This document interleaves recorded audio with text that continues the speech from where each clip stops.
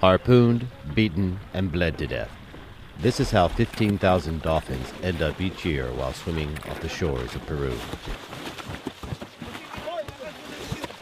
This is the work of criminals seeking the blood and fat of cetaceans to use as bait for blue sharks.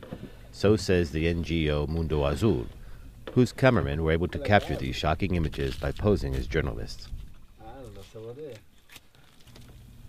Even though in 1996 Peru declared dolphins a protected species by law, prohibiting their extraction, processing, and marketing, they are still commonly sold illegally for consumption. The Peruvian government is actively seeking out these poachers and is considering a temporary restriction on shark fishing, which is the main reason behind the slaughter of so many dolphins.